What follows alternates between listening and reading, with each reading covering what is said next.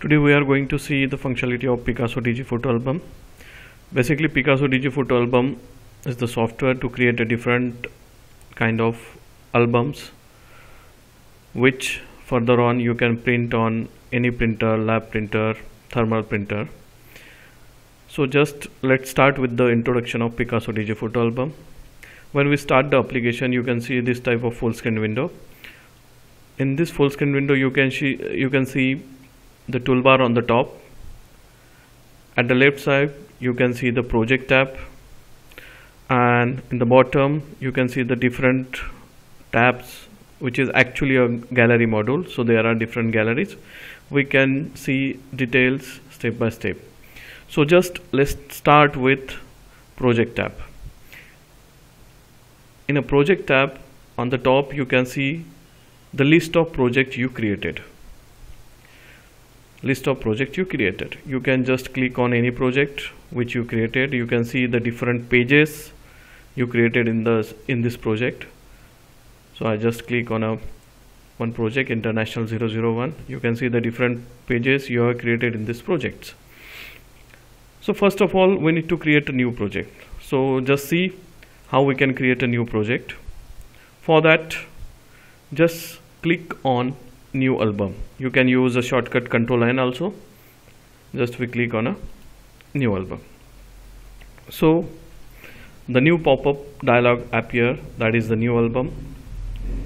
Name, you just mention here the name of the project. The name of the project, that will be depend on the which party you are creating the album. You can just say that party name. For me, it's a demo project, so I just created a demo project. Later on, there is a size option. In the size list, you can see the predefined sizes. We created some predefined sizes which are regularly used. So there are some predefined sizes. You can select the predefined size. For example, if I want to create album of size 12 by 6, 15 by 6, 18 by 6, there are many sizes. Or if you want your own size, you can also create your own size. You can edit this size, you can remove this size. All options are there.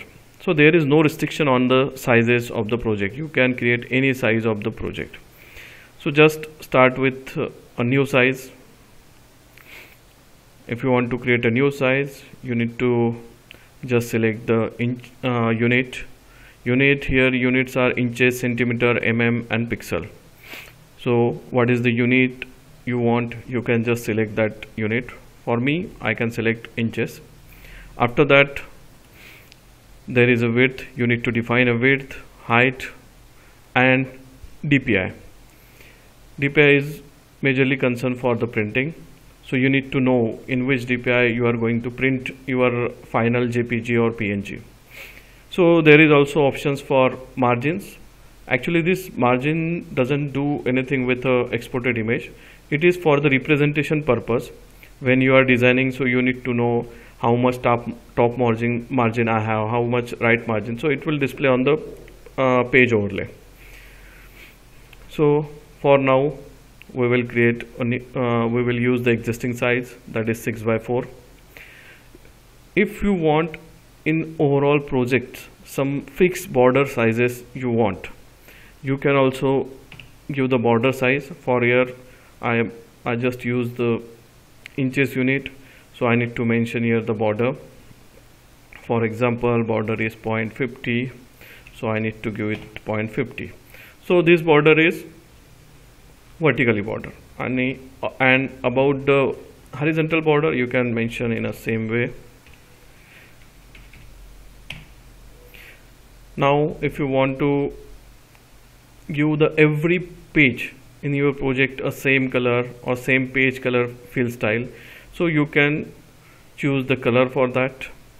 Next, if you want a border color, fixed border color, you can mention that. So when you decided this thing, so when you are in a project, you add a new page, that page automatically get the same type of fill color and border color. So this is how to use border color and page color, but for now, for the demo purpose, we do not need this, so we just remove it. I want to remove the page color. You can remove the page color just by selecting none. None means transparent, but if you want the white color, you can choose white color. Okay, so this demo project is created.